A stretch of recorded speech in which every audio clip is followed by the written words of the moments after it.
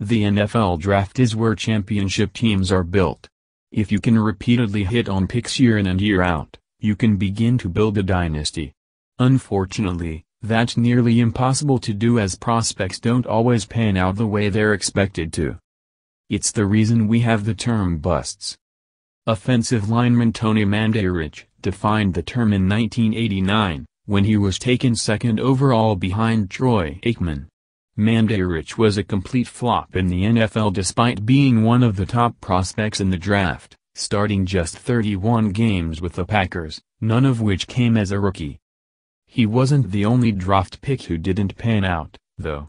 There have been plenty over the years with several coming in each draft class. Here is the biggest bust each year since Mandarich upped the ante for all who would follow.